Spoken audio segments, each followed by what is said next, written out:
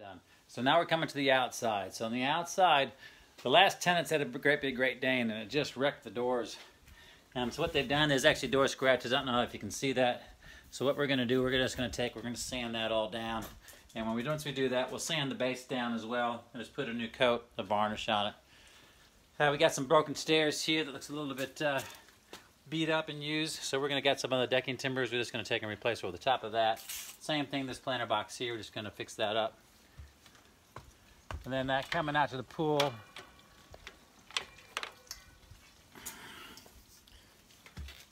Out here at the pool, we got a bit of edging on where the step is there. We'll get that tidied up.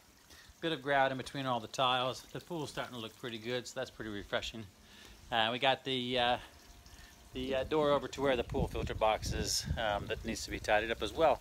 So that's going to pretty much take me a few hours in the day here, but we'll get taking care of all that. Now, one thing that we are doing, we're going to put some mulch all the way down in the back here. This is one thing I'm actually going to farm out to tradesmen, because basically I'm old and I don't want to be barreling anything up there. But that's going to make a huge difference when a buyer comes through, because you have that nice smell of the fresh mulch that's all down there, which would be really nice. I'll tidy up that garden. Everything will be great. I'm going to put a few fresh stones up inside here, just so when they come here, it looks like it's all fresh and ready for them to actually come in and do what they want to do. So better get to it.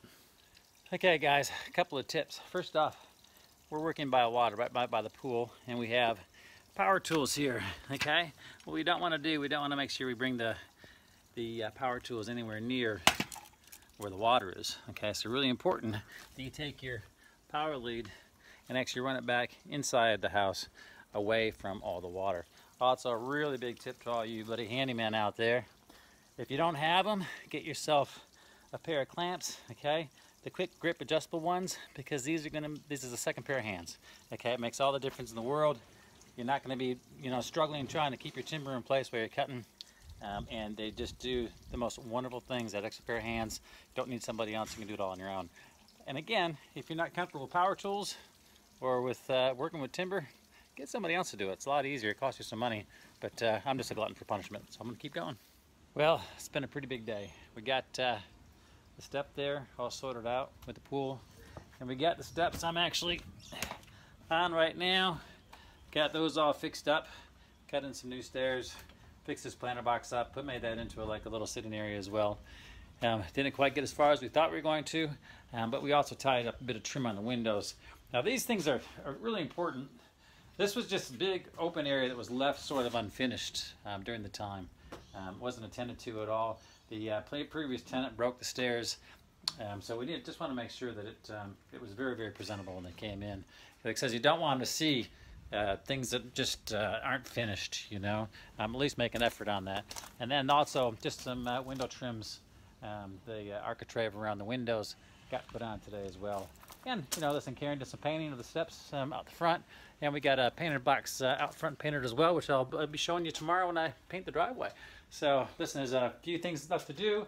Got to hit the doors, got to do some more, but you know what? It's late, and I'm hungry as a bear, so time to go get something to eat. Okay, so remember those gouges in the doors caused by that giant Great Dane from the tenant before? Well, listen, what we did, I got my trusty sander here. Luckily I had the tools around, and just sanded the hell out of it.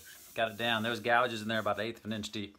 So really sanded it all the way down, got it smoothed back. We'll put some varnish on there. That'll come up all right. And I also sanded down the baseboard as well, because there's quite a few gouges in that.